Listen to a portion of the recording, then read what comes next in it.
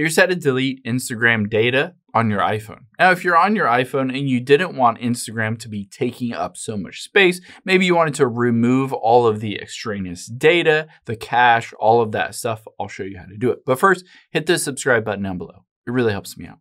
Thanks, guys. Now, let's open up the Instagram app here and tap on the profile button at the bottom right. Now, let's tap on the three lines at the very top right here.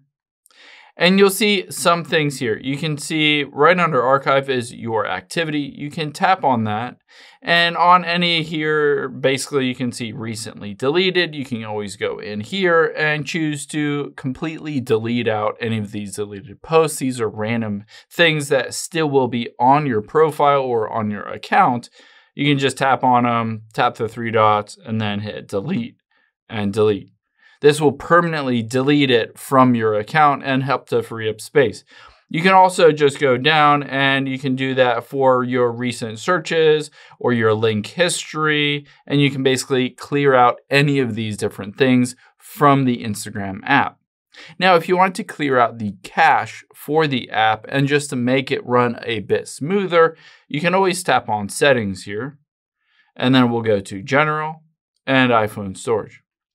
Now that we're in here, all we need to do is find the Instagram app, and we're just going to choose to offload the app and then reinstall it. By doing this, essentially what we do is we'll download a fresh new version of the Instagram app onto your iPhone. But the nice thing is by going through this process, it'll delete out all of the old cache files and essentially run a lot leaner, and basically it fix any kind of bugs. If you also have any bugs on the Instagram app, it'll download a fresh new version of it.